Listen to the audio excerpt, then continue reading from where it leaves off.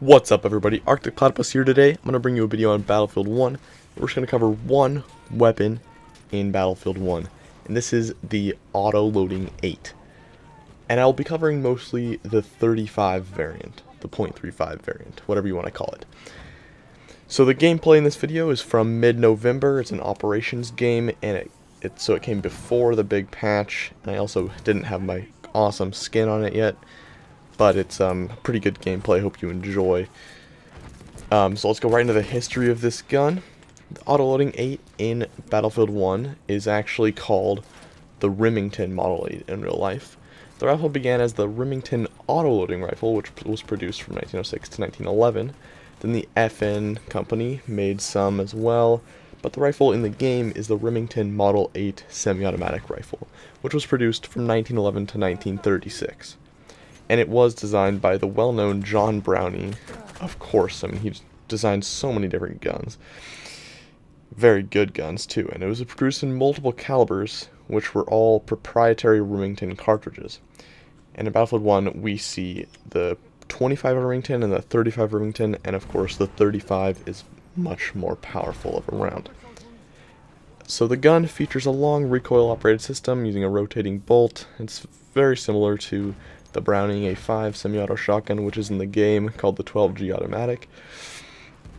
The factory and marksman versions of this gun are equipped with a 5-round fixed magazine fed via stripper clips, and the 25 Remington version has an extended mag which holds 15 rounds and an attachable mag.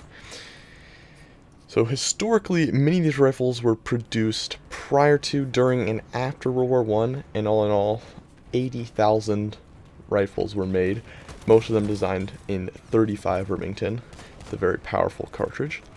They were sold commercially for hunting, as well as sold to police, but really not so much militarily. This 5-round fixed magazine was deemed inadequate for military use, but was used a little bit, such as by the French Air Force, who ordered 100 Model 8s for taking down balloons. But despite this limited usage, its widespread availability allows it to feel especially authentic.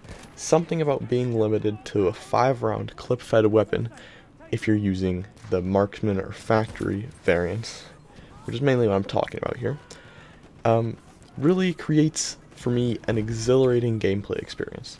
This is the fastest firing semi-auto rifle in the game, at 360 rounds per minute compared to 220 for the Selbstlader and 300 for the Saber-Gotti medic rifle.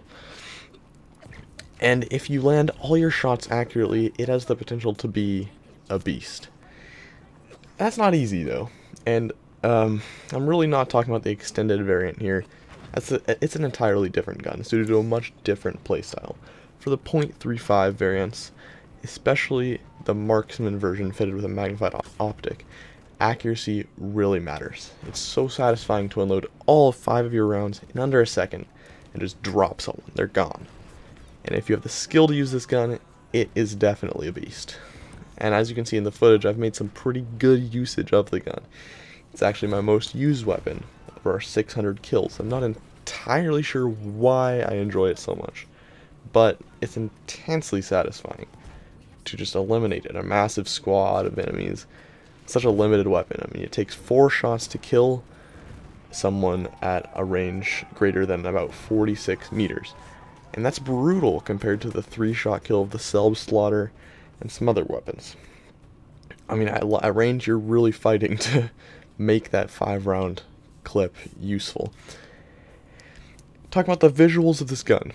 The gun is awesome in-game. It's modeled very well, and especially, I'm sorry about the gameplay, I don't have my skin equipped, but I'll show you in the menu. My Brusilov skin, it looks awesome.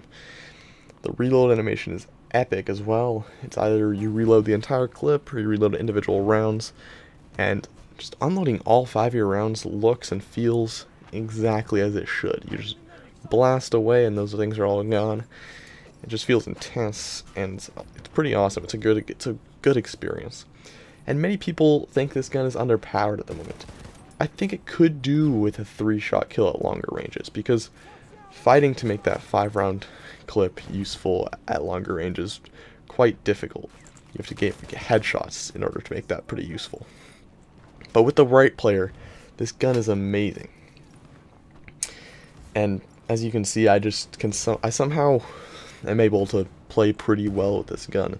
And if you're not able to, don't do it. But if this is just a video covering this weapon, I really enjoy this gun. I thought I would try out making a video covering a specific gun in the game. If you liked this video, please leave a like. If you are new, subscribe if you want to.